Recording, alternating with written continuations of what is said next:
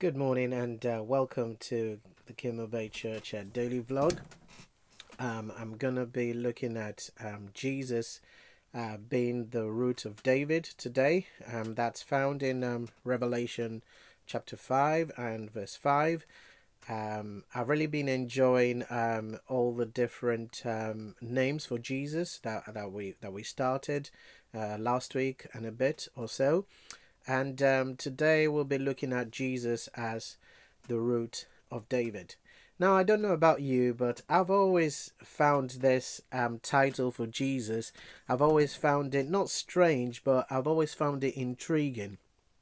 Um, because if you just look at it, just on the face of it, just on face value, if you just think, well, Jesus is the root of David. Well, I thought if you were doing, Jesus family tree, just looking at Jesus genealogy, you'll think, well, Jesus is meant to be a descendant of David and not the other way around. Because if you're quite conversant with the genealogy of Jesus from Adam to Abraham, there's 14 generations. From Abraham to David, another 14 generations, and from David to Jesus, there's another 14 generations. And according to the family tree, David came before Jesus. David was around over 1,000 years before the Lord Jesus, came into existence in the world. So what's the Apostle John was he referring to in the book of Revelation? Revelation chapter 5 and verse 5, calling Jesus the root of David. Well, I want to take us back to two scriptures very quickly, just to see that when Jesus was on the face of the earth, he actually told us, he revealed something about himself. And that's why I believe we've been looking at the different names of Jesus to see the different ways in which Jesus reveals himself, or the Word of God, what the Word of God reveals about Jesus, both in the Old Testament and in the New Testament. And what we find in the book of Revelation, chapter 5, verse 5, which is what we're looking at this morning, about Jesus being the root of David. Well, what does that mean? I just want to take us back to two scriptures very quickly. The first scripture I want to look at is found in John chapter 8 and verse 58. It's very intriguing. It's a very, very, very exciting story. If you want to read John chapter 8, between John chapter 8 and John chapter 10, Jesus has a lot of run-ins with the Pharisees and the teachers of the law. And Jesus was speaking to them. And in John chapter 8, verse 58, Jesus said to them about Abraham. Jesus said, before Abraham was, I am. So Jesus was basically saying that he existed before Abraham. And he even goes on to say, if you read, the verse before verse 58 of John chapter 8, Jesus said that Abraham rejoiced to see my day. In other words, Abraham was looking forward to when I would become a man. So, but then Jesus said, before Abraham was, I am. And Jesus was referring to the fact that he was in existence. He was God. Don't forget, he was God before he became a man. And we're going to look at that in a few moments. The second passage of scripture I want to look at, to do with Jesus being the root of David, as it were, is found in the book of Matthew, chapter 22, and from verse 41 to 45. Again, Jesus had a run-in with the teachers of the law and the Pharisees. Jesus actually asked them a question for change in this passage of scripture. Jesus asked them, so whose son is what do you think about the Christ? Whose son is he? Is he? And the teachers of the law replied by saying, oh, Jesus is the son of David. And then Jesus quoted from Psalm 110, the Lord said to my Lord, sit at my right hand until I make your enemies your footstool. And then Jesus asked them a question and said, if David called Christ, the Messiah, if he called him Lord, how then is he his son?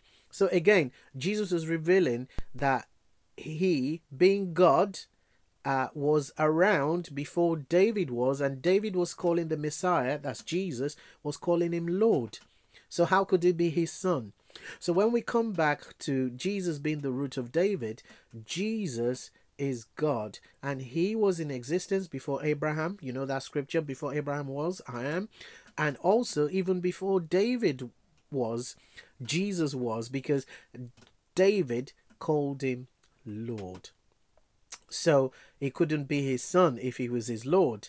So remember, last week, Trevor looked at the fact that Jesus was the word of life, and he quoted from John chapter 1 verse 1, in the beginning was the word, and the word was with God, and the word was God. Referring to Jesus, in the beginning was the word was with God, the word was God. Jesus is the eternal creator. He's always been in eternity. He was there in the beginning with the Father. He's always been there. So that's why he could say, before Abraham was, I am, because he was there with the Father when everything was made.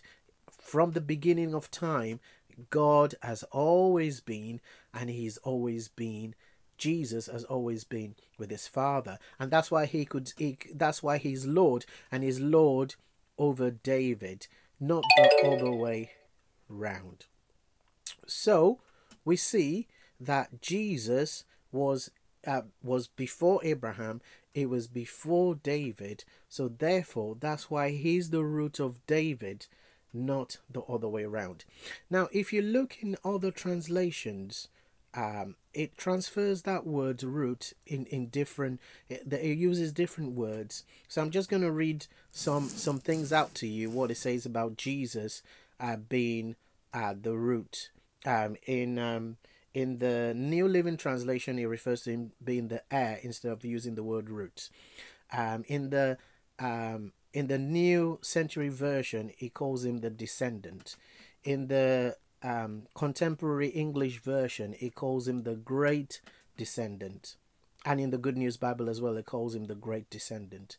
All these are very good translations, but it doesn't really convey what we're looking at today, because Jesus is not, with him being the root, is not really portraying him as the descendant.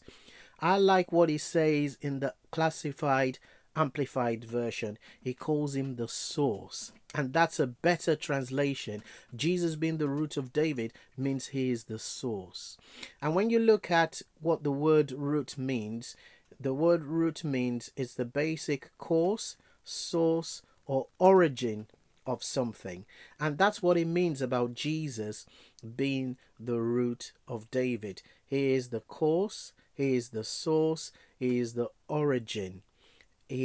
Because nothing was made, like the Bible says in the book of John, it says, without him was nothing made that was made. He is the origin. By him everything was made. He upholds all things by the word of his power. Everything that we see exists because of Jesus, including David. He is the source of David. He is the source of everything created. That's why he is the root of David, not the descendant. He is the root, he is the basis, he is the cause, he is the reason why we're here. He's the one who gives life to everything. So he's the foundation, he's the source, he's the root of David. That's why he's the root of David, and he's the root of you as well. You're here, you're breathing, you're alive because everything was made through Jesus. And so it causes us to see how great the Savior is, how wonderful he is. He is God, he's always been with God, and we all exist because he gave us life. And if you don't know him, he can give you life again, because he is the very source of life, he is the source of new life.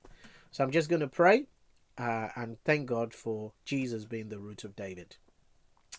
Dear Lord, we just thank you for who you are. We thank you that you are the source, you're the origin, you're the reason why we exist. Help us to give you praise and help us to recognize that you're the root of everything, and you should be the root of everything in our lives. In Jesus' name, amen. Okay, God bless, stay safe, and we'll see you soon.